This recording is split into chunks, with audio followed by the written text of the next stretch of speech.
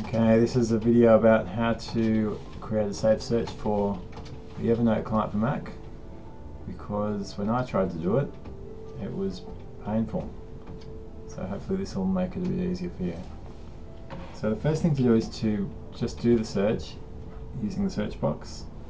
So I've just tested this. I'm going to be searching for the ref coding tag, and up it comes, 19 notes found.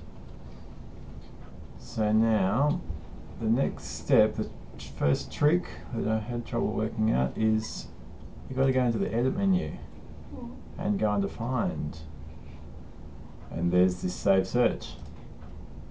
Click that, and we're going to type in a search for that, a name for this search, coding notes.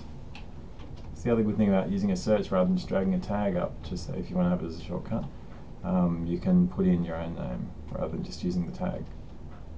Okay, now the next trick, when you click in the search box next time, see down the bottom you've got saved searches.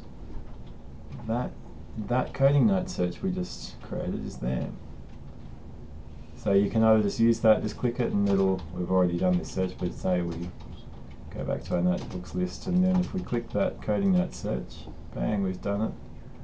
And the other thing we can do is, if you want to use this a lot, you can drag it across and drop it in your shortcuts.